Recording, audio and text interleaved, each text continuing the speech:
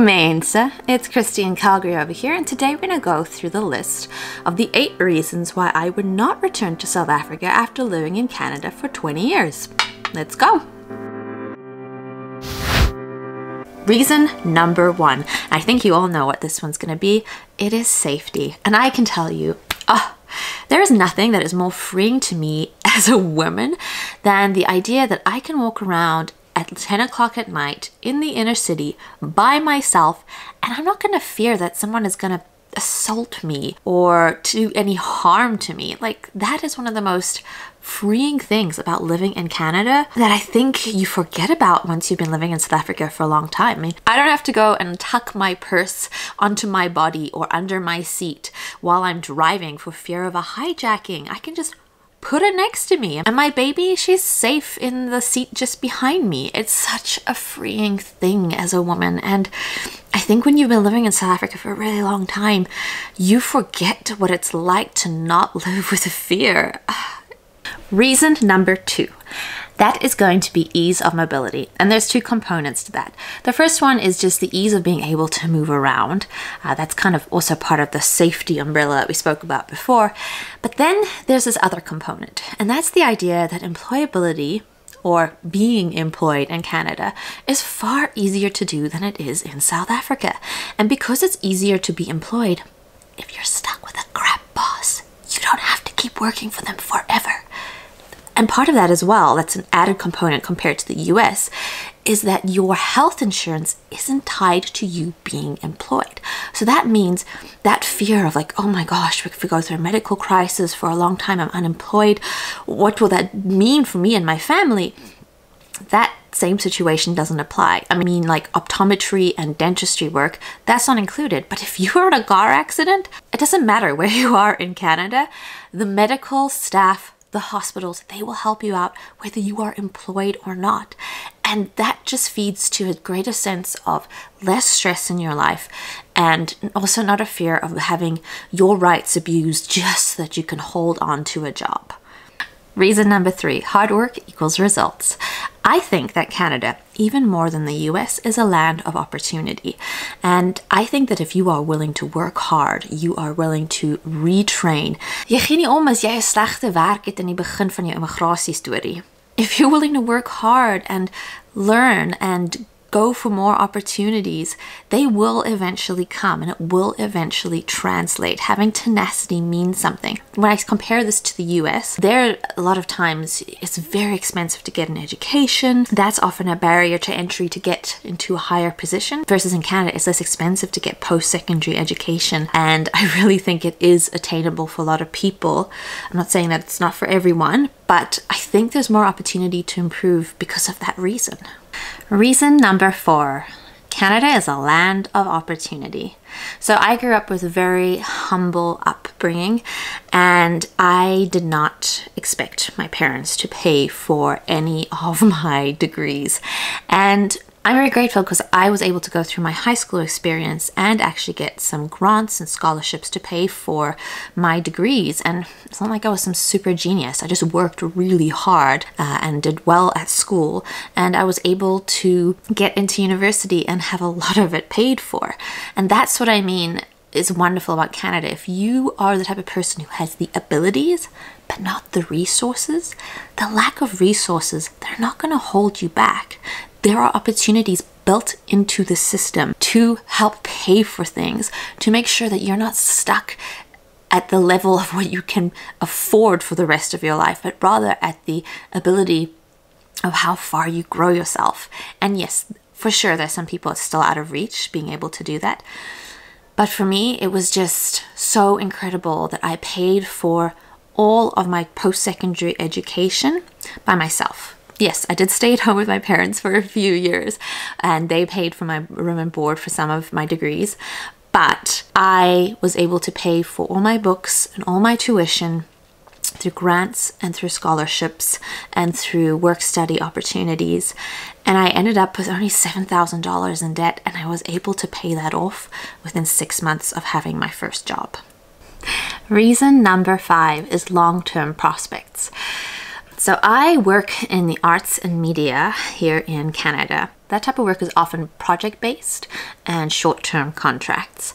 I think a lot of South Africans are stuck studying something that is not in their passion or that they're not that interested in, because the entire focus of your degree is to get a job so that you can have a decent life. Even that, I know, is from a place of absolute privilege being able to do that, because there are people in South Africa who have this cycle of poverty that they can never escape out, no matter how hard they work, no matter how hard they try, or how many jobs they apply for.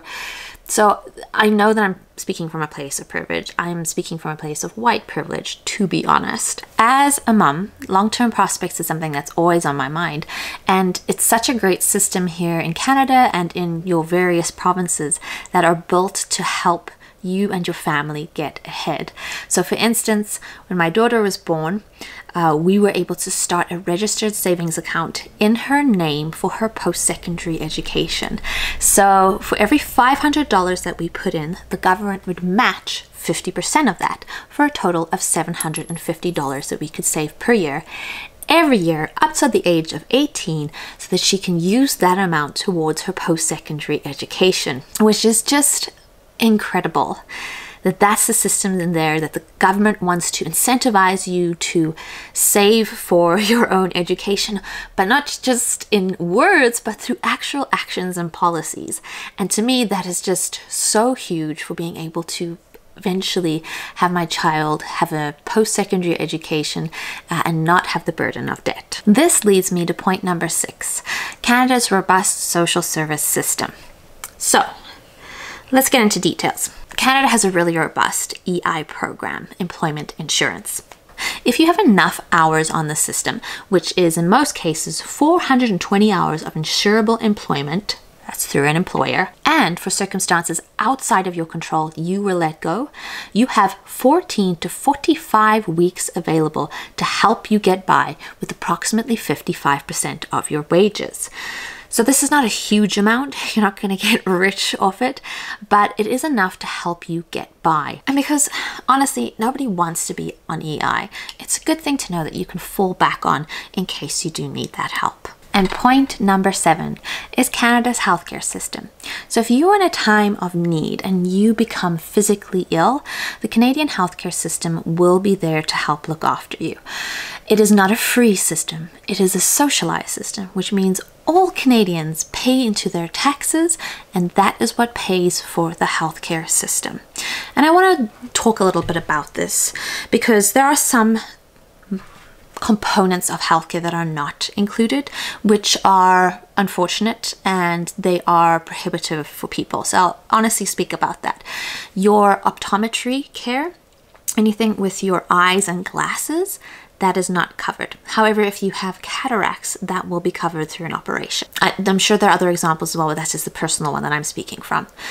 Dentistry care, that is not covered, which is kind of ridiculous, because who in their right mind can exist comfortably in life without good oral health? That is often taken care of through work benefits, but that is truthfully, if you are an independent contractor and you do not pay into a plan, it will be, you can still pay for your dentistry, but it is more expensive. And then the third thing that is not covered is, for the most part, pharmaceutical drugs. There are some cases which it is, if you had an operation and it's drugs that are administered through a particular special program, like a transplant or maybe even cancer, some of those things may be covered, but I can't speak to the specifics of that because I haven't been through those situations myself, but I have friends and family who have, and they have spoken to me honestly about what is included and what isn't. But I wanted to paint the picture for people to truly understand what is covered by the healthcare program and what is not. I will also say, I read a lot of articles about people saying how terrible some of the waits are for things and how difficult that is, and some of you have even written in asking, can you explain it a bit more? So let me talk you through some things that are covered. An emergency situation, that is a true emergency situation where your life is potentially in danger.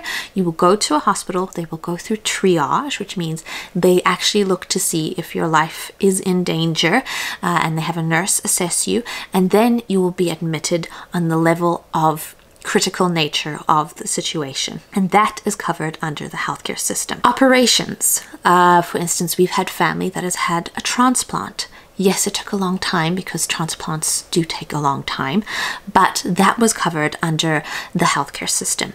Cancer and treatment for cancer, that was covered under the healthcare system.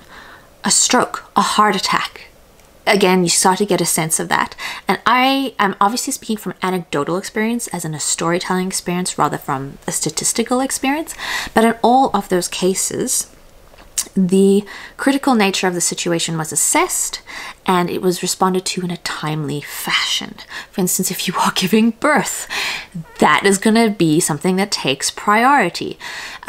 If you are earlier in your pregnancy and, for instance, they can't do anything for the baby early on if it's too early, that is going to be a lower priority. Obviously, if you are in actual danger in your life, it's going to be a high priority. But I've read such varied responses and different forums about that I wanted to clarify with some stories of myself and experiences that we've had with our family to give a sense of what is covered and what is not. And then sometimes when you hear things like, oh, I have to wait so long to see a chiropractor, that isn't covered usually. That isn't a third-party expense. When I go for massages, that is covered under my husband's work benefits, but it isn't a necessity unless a doctor has put it through the system somehow and you are in a place of need. I hope that adds a little bit more context. Okay, on to the last point today, and that is the Canadian passport. Oh, it is so nice to travel on that thing, let me tell you. You have access to traveling in Europe in the Schlegen area. With a Canadian passport, you're able to travel to 26 European countries without a visa for up to 90 days. I think there's been some talks that you might have to pay in like a small amount to be able to go in advance, and that's had people very upset. But as of for now, the case is the Canadian passport is beautiful to travel on. And I can tell you, when I was younger and I traveled to Europe under South African passport, the absolute agony that it was to get the documents to be able to travel versus the Canadian one where they just waved me in. It's just such a dream to travel on that passport. Oh my gosh. All right. That is everything for today. I hope you enjoyed this list. Let me know if there's anything that I left out, if you've been living in Canada or other parts of Canadian life that you're interested in. And make sure that you subscribe. I put out a video on a pretty regular basis. And if you are interested in my day-to-day life here in Calgary, you can follow along on Instagram at Christy in Calgary. Sien julle volgende keer.